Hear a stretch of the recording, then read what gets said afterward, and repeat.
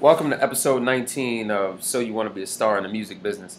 Kind of switching things up a little bit. This will be a mock interview. I'm playing the part of a band member or a group member, and I'm going to be interviewed. And Mitch has a set of questions, which I have no clue what they are, but we're going to find out in a second. And Kevin, the role he's playing, his group has a new CD coming out tomorrow called Next Chapter. I just made that up. Just made that up. Everything in this interview is completely fake except for the type of questions I'm asking, which all come from real situations. In addition, just want to be aware there are many types of interviews. There's a thing called phoners, which basically is done in advance with a newspaper or a blogger who just wants really a quote directly from the singer or band member. And so they will call you up and ask you a whole bunch of questions, usually about 15 minutes worth. You can also do a live interview television, but if you always have to wonder, if you did a concert on Friday night, let me go back, you did a concert on Thursday night, and you have another one Friday night, and they want you on Good Morning America, and you have to be there at 7 a.m. That means you have to be dressed, made up, ready by 7 a.m., It's a 3-minute interview, and then you go away, and then you have to do a show the next night. The question is that worth it for your publicity? And that's always a battle between managers and press agents and the artist. So, but anyway, today's something that I did to give you some of the things you might be prepared for as your career progresses. I doubt this is going to be the type of question someone asks you if they don't already know something about you. Okay? All right. Kevin, great to see you here. Thanks for having me.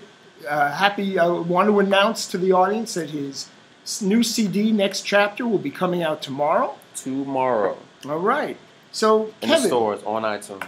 Something that we got texted us from some of your fans. I want to ask some of the questions they've posed to us. Okay. Okay, I'm going to get right to it. These are things that your fans want to know. Okay. Which of your band members are gay? That's a good question. People are very curious about what goes on in the personal lives of different bands, but I mean, we prefer to just not discuss that and just talk about the album tomorrow. Okay, then we're going to move on. Your former girlfriend was quoted as saying that rehab saved your life. Mm-hmm. Do you consider that to be true, and how sure are you that you're past that phase of your life? Rehab wasn't a secret, so I think most people understood what was going on and what I was going through. She was definitely very helpful at the time. I know you mentioned it was my ex, but my family, friends, it was just more than the rehab. So it was the support of my fans, the support of my friends, and people that just helped me get through the situation. But basically on stage, we're seeing a clean Kevin. Oh, definitely. Definitely. Okay. Definitely. It's All been right. 332 days and 25 seconds. Yeah, keeping learn count. to Good for you. All right, just a couple of really quickies. What's your favorite color? Depends on the situation. Whoa, okay. So non-committal, are you? Right. You got favorite color for clothes. We got favorite color for. It depends. Just depends on what it is. Favorite car color. All So, right. I mean, that's all different. I'll pick one. Anyway, all right. Another quickie question. Mm-hmm. Which one would you prefer to sleep with? Rihanna or with Jada Pinkett Smith? I take them both. Oh, you really are just not willing to commit, are you? All right. And congratulations. The album comes out tomorrow, and thanks for being here. Thank you. All right. So, Kevin, how do you feel about that interview? Questions like those, you feel completely set up. At least I did, because I didn't know what you were going to ask me. So it just like somebody just hit you in the gut, and you're like trying to act like it didn't hurt, and then you got to rebound and figure out what do I say, where to take this, how do I not look stupid. Just to make sure this doesn't wind up on TMZ, and you just don't say all the wrong thing. Well, either way, if you're famous enough, it will end up on TMZ. Right. And that's the point. As the interviewer, whether it's a blogger, a newspaper, a television show, I'm looking to make headlines so my paper or my blog becomes more famous. Therefore, I need news.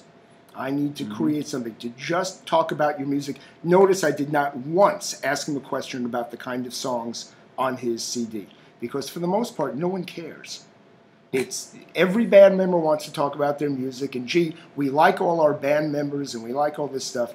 That's small town stuff. You're making it in the big city, in the big place. You gotta have you can be nice to someone. I think I was cordial with you. Yeah. I wasn't trying to insult you. I had no reason to. But I'm trying to create news for the fans, whether or not they actually texted me about that or not. Right. This is stuff people may be talking about. And I'm realizing, looking back, what I probably should have did, but it's a made-up album, but every question he asked me, I should have diverted to a song on the CD. Exactly. So that's a good question. That reminds me of my song, So-and-So, on the album, and it talks about going through hard times and coming out on top. And yeah, that's coming out on the album tomorrow. And that's one thing I didn't think about at the time. You also didn't mention your next concert. Then, you know, this is for him. It's about publicizing something he needs publicized. Otherwise, why does he care about the interview? Right. So he did not come in prepared. A press agent or a manager should have said, here are the 3 points you must mention. Sometimes they will give it to the interviewer, like I mentioned his CD at the beginning. So we know what it is he wants to advertise, and we get it out of the way. You'll see that happen a lot on David Letterman. They say what it is, they show the CD, and then they stop talking about it. Right. So, which is fine. Then you as the band member, as the artist, needs to be interesting. What stories do you have? How do you get me from asking the second or third question? You have to have a story that fills up the 3 or 5 minutes that the interview is, that's really interesting and will make my viewers happy to be seeing my blog or my newspaper or my magazine. Whatever it is that you've got in your life that is more interesting than we have, bring it up. Okay? If you're just saying, when I brought up about the girlfriend, maybe you just say, you know what? I really miss having a girlfriend. Totally go in another direction. You become human. Right. Your female friends can now get excited about, oh, he's looking for a girlfriend, instead of talking about rehab at all. Don't even have to mention it. So you have to come prepared, and that's an art form by itself. Set me up. That's right. As we said, this is a mock interview. It's not real. But and certainly if you're just starting out in the business, nobody's going to ask you these questions. The other point, of course, is which of your band members are gay. I can't tell you how ridiculous a question that is, but how often a question related to being gay or straight, certainly if you're a gay artist, half of your interviews, that's all they want to talk about. And who knows why, and why that's of interest to anybody past the fact that they know you are gay or not. Anyway, moving right along, we'll see you tomorrow for episode 20. And before we go, Kevin Curtin, Mitch Weiss, check us out on our website or Twitter, MWEntGroup.com. Sorry. Twitter is _MWEG, and we hope you are. Tell just one friend about these. Tell a college professor to let his students watch them. We hope these are helpful. These are things you don't find in textbooks. Yeah, and no college. Anyway, talk to you later. See you in the next episode.